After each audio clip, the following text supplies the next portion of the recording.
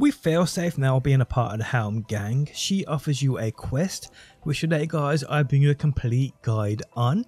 And as I make this video, there's a glitch that still works. I accidentally found an infinite time glitch that works within the encoded log Enigma protocol mission. But today guys, I give you a complete guide, a complete run through on everything you need to know about this new quest.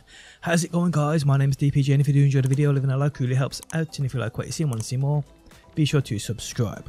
So timestamps are down below if people want to skip to a certain part. Okay, so this starts off with you going to Nessus, talking to Failsafe within the meteoric mission. You are then instructed to break the Vex quarantine. Here, simply disrupt confluxes. Simple stuff, people. Take out the Vex and disrupt the 3 confluxes. You then make your way down to the impact site.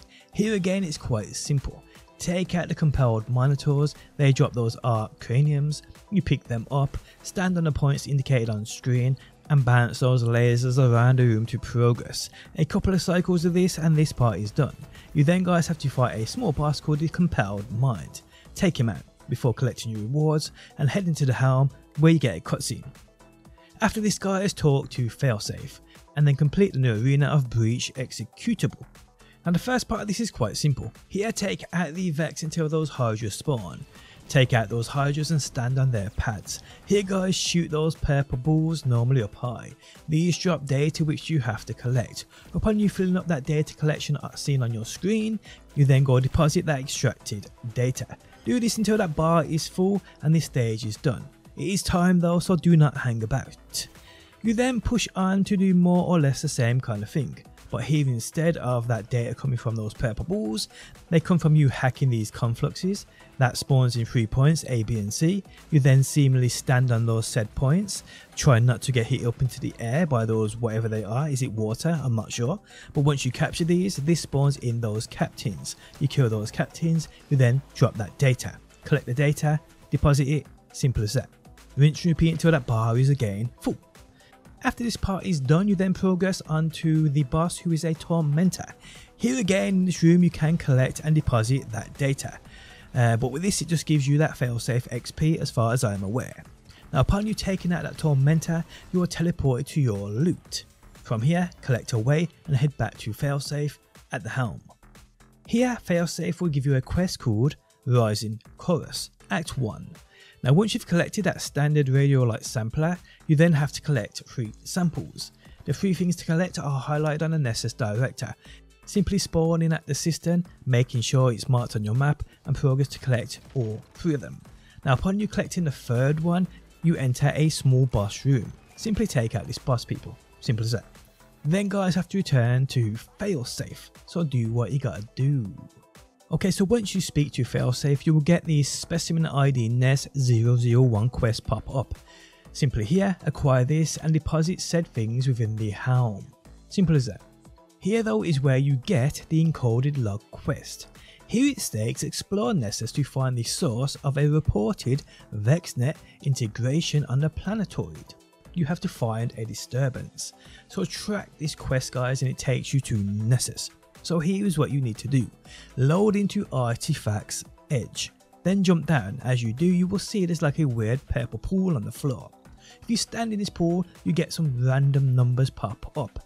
Here guys, you need to run over to this conflux and initiate it.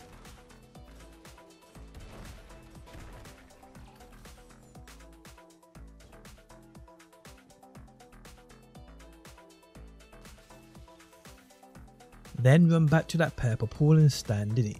From here it gives you a clue as to where to go next. It states tangled between fissure and dust, rise above the growth. From here guys, go to the Watcher's grave and follow this path I take up this tree.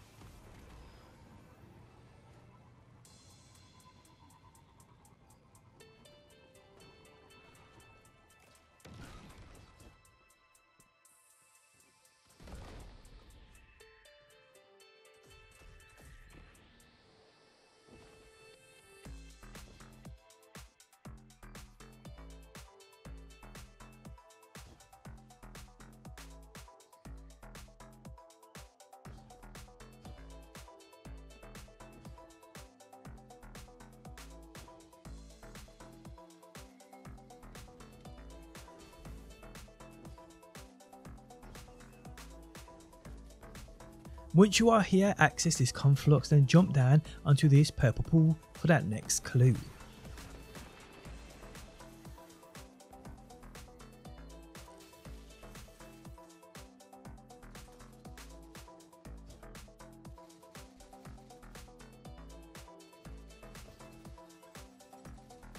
It stays in the descent to a gateway.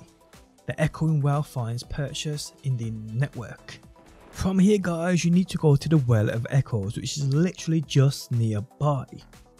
So as you enter this well, you go through the teleporters and make your way down to this mini boss. Now to remove this boss's shield, you take out this box which is found up high. This removes the boss's shield, allowing you to do that damage. So once you've taken out this boss, you are now indicated to travel further on down. So once you're at the bottom, here is where you start the encoded log Enigma protocol activity. So the activity itself can be difficult because it's time based. So here guys, it's about running through this to get to the encounters that await. Time can be extended by 30 seconds when you destroy these gold prism like things you'll find here, there and everywhere. Now the first encounter here is within the experimental grid 1. Here guys, you have to charge the radio light circuits in the Vex charging pools. Basically pick up that ball and run to those pools on the floor. Can be pretty difficult because there's a lot of ads here.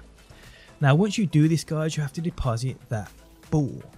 Now there are those gold prisms within this area too, so shoot them for that extra time. You can also see those pools with a circle symbol above them, which will spawn in a timekeeper enemy, which if you take it out you also get that extra time. Now once you are done here guys, you use those boosters to make your way to that next encounter. But here guys is where I found a glitch. So there's a glitch I found by accident where it seemingly gives you infinite time up until the end of this section of this mission, where you get that loot. Pretty cool. So here is how it works. As you enter the mission, have someone stay behind in that first section. Make sure they stay alive. Just hide. Wait until your two teammates have pushed through to the teleporter where you have to charge that radio ball thing, what we just covered. Then guys, the player who stayed behind dies, jumps off, lets an enemy kill them. Do what you gotta do. Or wait until it says you are joining allies and just join allies. From this point guys, seemingly you have infinite time for the rest of this part of the mission, all the way up until you collect that loot. Now like I said, this works as of right now. This will be patched, I'm pretty sure, as soon as they figure this out. So yeah, use this while you can. Okay, so continuing on. So once you've gotten past the charged radio light circuits, you now have to, like I said, make your way around to the next encounter. Here you have to be very careful as it's pretty easy to fall off. Remember, shoot those gold prisms if you see them. Okay, so the next encounter you'll end up at is where you have to destroy the coral denial agents. This is simple. The enemies marked on your screen are the ones you need to take out. They drop those balls, you throw those balls at those shielded enemies, it takes them out, and you're good to go here. Simple. Get this completed. You then enter the teleporter where you get bounced around until you end up on that spiral track. Here, get down as fast as you can if that time glitch has been fixed by the time you watch this. And there you go guys, this part of the section is completely done. Collect your loot. Now when you're in this room here, you can restart this if you want to, or you can rally the flag and push on onto the second part. Here, enter the teleport, and while from here guys, you have 8 minutes to push through this and take out the main boss. There's no real puzzles here, it's all about time. Shooting those gold prisms and doing this as quickly as possible. You will enter this part of the mission which you have to collect 20 golden age data, but this is as simple as shooting those purple balls for them to drop that data. Collect it and you are good. If you die though, I do believe it removes what you have collected, so keep that in mind. Once done here, enter the teleporter, and here guys, again being very careful, looking out for those gold prisms for that extra time, make your way forward. Tip though, the hole on your left is the one to go down. Once you progress, enter that boss fight, and to be honest, it isn't really hard at all. The boss just likes to teleport around the room. But once you do what you gotta do, take that boss out, what you're best at doing, and then enter the teleporter. Here you have like a quick little sparrow run. Be very careful not to fall off, not to lose your bearings, because this is the last step before you get that loot and complete this mission. So good luck to you guys. It really is as simple as that. Guys, if you enjoyed the video, leaving a like really helps out. If you like what you see and want to see more, be sure to subscribe, and hopefully guys, I will see you on that next one.